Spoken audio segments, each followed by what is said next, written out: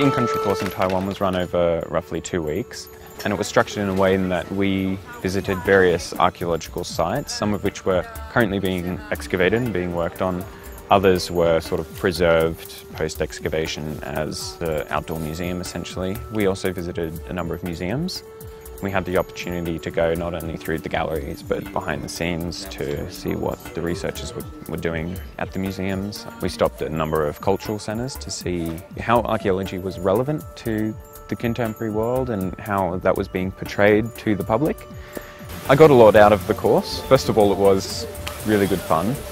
It was fantastic to have the opportunity not only to see different parts of the archaeology and heritage, but also just to travel around the island. It's a very different landscape geographically to Australia, so I was introduced to different aspects of environmental archaeology and geology that I would never encounter in Australia.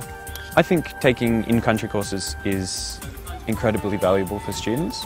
Having the opportunity to travel to and learn in another country gives you fantastic skills in cross-cultural communication, in organisational skills, and really just immersing yourself in whichever particular field you're studying in. That experience is something that I'm going to be able to transfer into further research that I intend on doing.